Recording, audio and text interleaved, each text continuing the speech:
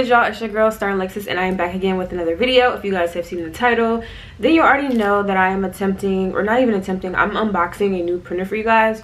So I went to Walmart. I was going to buy a Christmas tree for my new apartment or whatever. Just happened to be walking around and I seen a Canon printer on sale for $28. So I was like, yeah, let me just go ahead and grab that, especially because it said it was a photo printer. And I've heard that photo printer is basically the best. So I figured, why not try a photo printer for my labels to see if it'll print them a little bit more clear. So I'm going to basically unbox it, get it all set up and stuff like that, and then we'll see what the verdict is. But if you are new here, welcome. If you're a regular, what it do, make sure you guys hit that subscribe button, the notification bell, so that you guys don't miss any future uploads. But I'm going to show you guys a printer. Those who know that I have a HP 5055 printer, and that is basically my printer that I use for everything besides my shipping labels. And then I also have HP Instant Ink, which is, it connects to my printer. So whenever my printer is running low on ink, it automatically charges my credit card and sends it to my house without me having to go online and order ink and stuff like that. It literally gets here before my printer runs out. So if you guys are interested in my printer that I currently have, or signing up for the HP Instant Ink, check the description box for links to those. But the printer that we're talking about today that cost me $28 is the Canon. It's the Canon brand, but it's the Pixma MG2522. So yeah, I'm gonna unbox it and we're gonna see what it's talking about. Before we hop into the unboxing, I wanted to tell you guys about this cool tool that I found that's available for Chrome, Edge, Firefox, and Safari. It's called Cooper. So basically, it's a automatic coupon finder. So if you, for example, are searching for the photo printer, you type it in Google, all the red text you see shows you all the codes and cashback options you have. So Cooper actually automatically applies coupons to your order.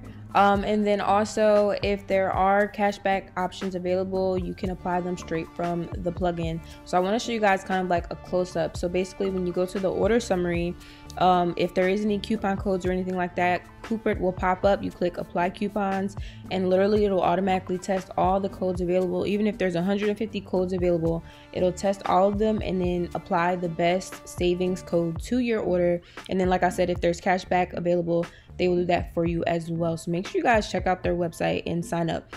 And lastly, I wanted to tell you guys, as a new user of Cooper, there are new member tasks that you can complete in order to get $20 applied to your account. So make sure you guys check the link in the description and download the plugin. So, I'm not sure if it comes with the ink. If it does not, we may have to continue this video another day, because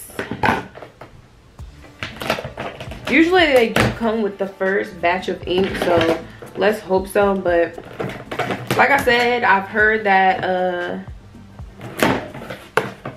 photo printers are the bomb and they get the job done. So we're gonna see if my bright idea actually is true. So we have the directions. Let's see.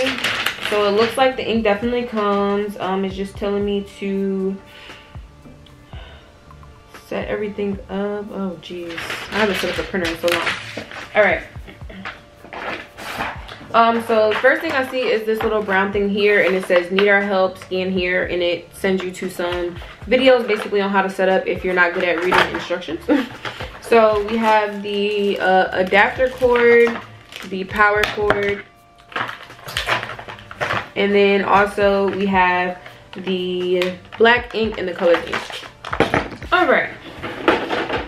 So this is what our printer is looking like. It looks pretty cool.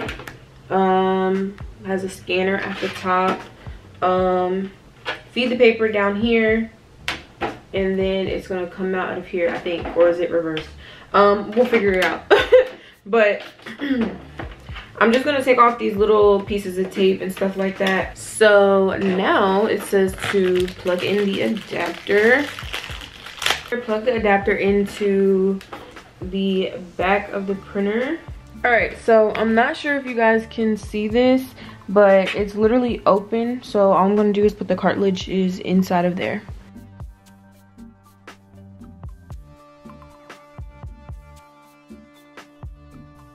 Printer is all ready to go, but I just have to I need to go to the site to install the software onto my computer, so that the computer and the printer will be connected. The website is canon.com/ijsetup. So we're gonna go there. I'm just gonna let you guys see. I'm just clicking all the setup information. Open. Now we're doing on-screen instructions, United States, blah, blah, blah. I don't really care for any of the scanning stuff, so I'm just gonna click next because I already had that selected. Agree, and looks like it is installing.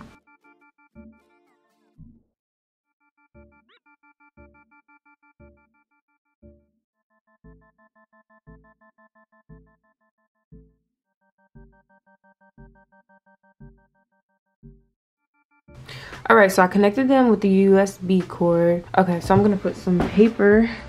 The page printed out, and now it's telling me to scan it. So I'm gonna place it under the top.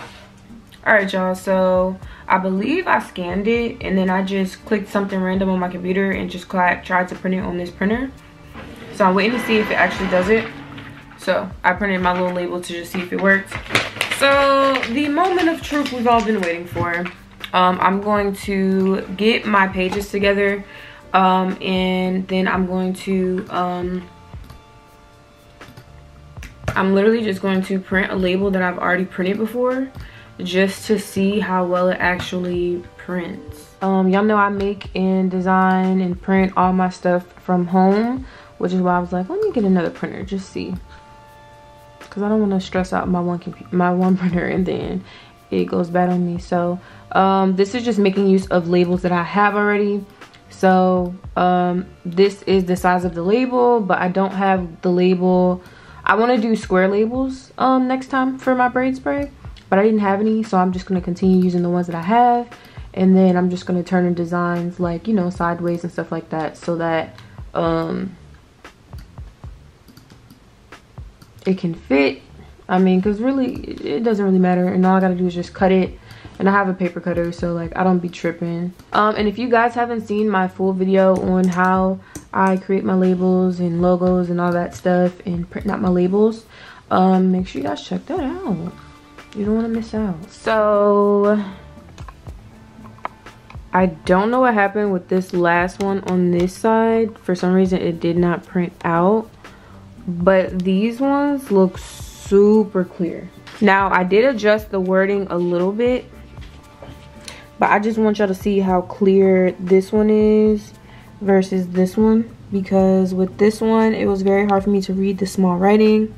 This one, it's like super duper clear. So I think we might be onto something. I think we really may be onto something. So this last row, I kind of just wasted only 2 labels since I printed 2 labels on 1 label. Not sure how that happened, but I'm going to cut these in half so that I can put it onto the container, just so you guys can kind of see how clear the labeling actually looks. I'm like actually very, very excited, because you guys know that I do everything from home. So it's always exciting when you can kind of up the quality of your brand from home. So I'm like super duper excited. I'm gonna cut these and put them on the containers. I have new frosted containers, so I'm just gonna, period, I know that's right. All right, so y'all see it. It looks super, super good. I'm like super excited about this, so let me know what y'all think down in the comment section. So I think that my theory about the photo printer may be actually true. I'm about to print out some more labels just to see and be able to compare as well. I'm like super excited about this one because I didn't expect it to come out that well, and I thought that maybe I was just tripping. But obviously if it's a photo printer, it has to be super, super like high quality, because it's going to be a photo printer. If you guys haven't bought yourself a printer yet, or you have and you're looking to invest in another one, super cheap by the way also, Make sure you guys check out this printer. I'm like a super fan. I'm like super excited. Like I said, I'm gonna print some more labels and I'm gonna come back and show y'all, and then we're gonna talk about our final thought. All right guys, so we completed the final test. I reprinted my wraparound labels for my cream, and I just want to show you guys. Let me try to lay it down so you guys can actually see the visual difference of how clear the quality is. Not sure if you guys can see, but to me the quality looks way better. With my cream it sometimes looks a little gritty, but with this one it's like super duper like just defined, and I kind of messed up on that side, don't mind that, but super duper defined and easy to read. You don't have to like squint your eyes at all. You can't really see it on camera, but this one is just a little bit more gritty than I would like.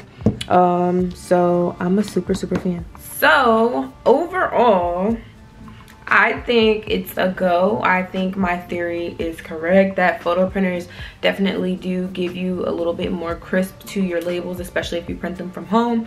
But if you guys have not seen my videos on how I create and design my labels, and then also the video where I actually show you guys how I print my labels in bulk day to day and whenever I just make new things, make sure you guys check those out. I'll link those in the description box as well as somewhere on the screen. Just click the little eye. But that is basically it for today. I hope I helped someone find a cheap alternative basically to get you started on printing your labels and just different things for your business. And before I end this video, I will have links to everything, the printer and everything else that I've talked about today, so make sure you guys do check out the description box at home. But I hope you guys enjoyed this video. Love you guys, and I will see you guys in the next one. Mwah.